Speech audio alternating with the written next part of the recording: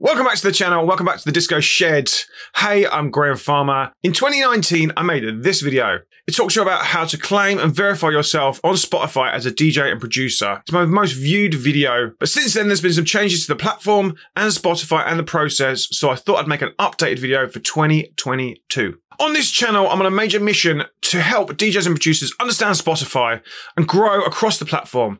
Spotify is one of the best platforms for producers for discoverability, to get your music heard by actual fans. As we spoke about in other videos, promoters, bookers, they're all booking people off of Spotify now and the numbers on Spotify because it represents people listening to your music, i.e. actual fans. DJs and producers buy music from Beatport, but fans listen on Spotify, and it's a great average and an aggregate of where people are listening to you. Spotify also gives you much more longevity for your music than any other platform because of the playlists and the discoverability. So the one way you can help me with this mission is by simply subscribing to the channel and giving this video a like and a comment if you find it valuable. I've worked with hundreds of DJs and producers over the last few years, helping them grow on Spotify, helping them grow their streams, their playlists, and also getting them releases, whether that's getting them signed to other labels or signing tracks for myself through my own labels, Data Transmission, DC Weapons, 63B. So really know Spotify. So let's get cracking. Okay, so let's dive into my computer and go through the process. Okay, well, the first thing we're going to do is we're going to need to set up a user account that you can attach your artist account to. So the first thing you need to do is go to spotify.com and sign up as a user. I would definitely do this process here where you fill in your email address, password, name, and go through this process and set up an account here. It doesn't need to be a paid account, it can just be a free account, but essentially you want account that you can attach your artist to. Also, once you've set this up, it's going to be your profile account. So I probably would do it in your profile name as your DJ name as well. Put your DJ name in there, because then what you're going to do is you can create your playlists on this account. If you've already got one for Spotify, then you can skip this step. Once you've done that, the next thing you're going to need to do is go to artist.spotify.com. Then you're going to need to click on Get Access. Then you're going to need to click on Artist or Manager. This is when then you're going to log in. So I already have a login, so I'm going to say that's me and login, which is the account you just created on the Spotify.com, and then you're going to click continue. This is me, and then what we're going to do is we're going to either type your artist name in there. If there's sometimes there's multiple artists with the same name, so I actually found an artist that hasn't been claimed. Just doing a bit of a dig on my playlists. So I'll type him in there. Look, there's a few here. So if you're not sure which one is you, because you're a new account, then go to Spotify, share, copy link to artists, and you paste that in there, and then that comes up there. Then you're going to enter your email address, and essentially just step it through. It's going to give you a password and a code, and you're going to need to put those into here. Click next. It's going to probably ask you to assigns your social media accounts to link them to it, just so it can verify that it's you, so you all match up the same. Again, then step that through, and then it will give you a 3-day waiting period where they check it, come back to you. Once you've done that, then you get access to artist.spotify, and basically you get this page. You can see I have multiple artists, so my roster, these are the artists that are on mine, mainly because I have multiple teams. One thing you can do as a label is you can sign up as a label account. So I've got 63B, Boost Weapons, Data Transmission, DT, and this is where you can then control your artists and also your pitch of your artists as well. So I have two team members. Also, there's a new feature for labels where you can actually assign brand new artists to your label and give them access as long as they've got their Spotify.com account. Then you can attach that to their artist account. So if it's a brand new artist that's had no releases before the first release, then get their Spotify.com account and you can attach that to their user account. And pitching to editorial, you can do this 28 days before. So if we go back to our artists,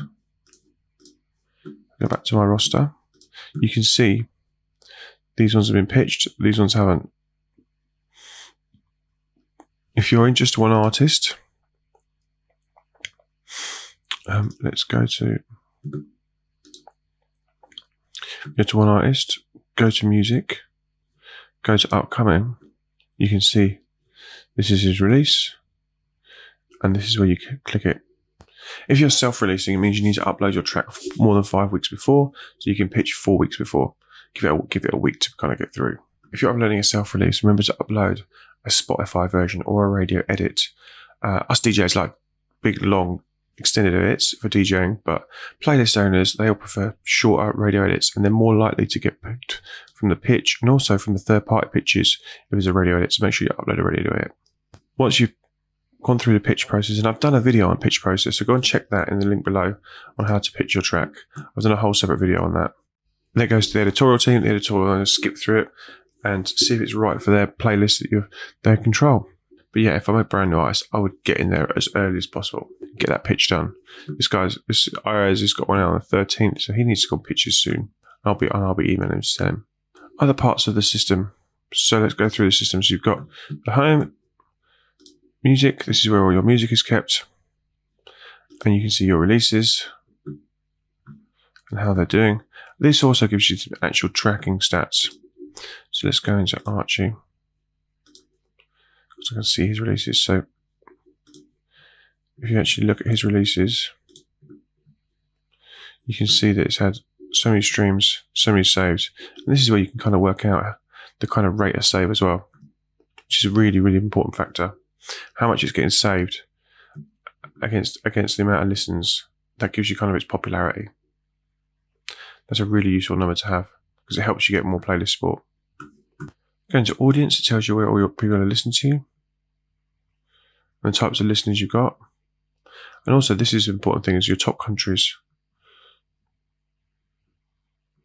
I use this data when I'm building ad strategies and where to pitch my ads to. For your profile, this is where you actually style up your profile. This is really important. I've said this in the editorial pitch video, but I'll also say it again in this video. Start, just take some time, put some pictures in there. Go into your about, fill that in with. Put a picture in there, put more bio. So Archie should have his full bio in there. Add your social links, again, add those in there. You can see his fans also like, which is really important because that's going to, and these all match up to the, looking through these all match up to the type of music he plays, which is really good. If you've got a Shopify, connect your Shopify. The other thing is, like I said before, use your artist pick. So he's got a release this week, so it's important to use his release. If you didn't have a release, then maybe use it as one of your friends. Don't be selfish. Pick a track that's one of your friends' track to highlight them, support each other. Or if you've got a release like this, maybe if this has been inspired by somebody out there on the release, use it in the build-up to the release. Say, to drive people to follow you. Anything drives back to your artist page to get followers. Because the more followers you get, the more release radars you get. And then a new feature is charts, which gives you kind of, this is more if you're a bigger artist. If you look at most of these sections, you'll find it's more the pop artists and the bigger stream artists. For us, for the smaller underground artists, I don't think you're going to feature in there yet. But keep an eye on it, because you never know, it might start becoming a thing. So the key tabs for me are importance are audience, where people are listening, how much you're listening, how much engagement. So look, he's had 5,400 listeners, so 12,000 streams. This is in the last 28 days. So he's had 1,200 playlist ads. Streams per listener is 2.249. Again, these are all important metric data. The more you push this up, the more reach you're getting, the more traction, the more your tracks are getting more traction.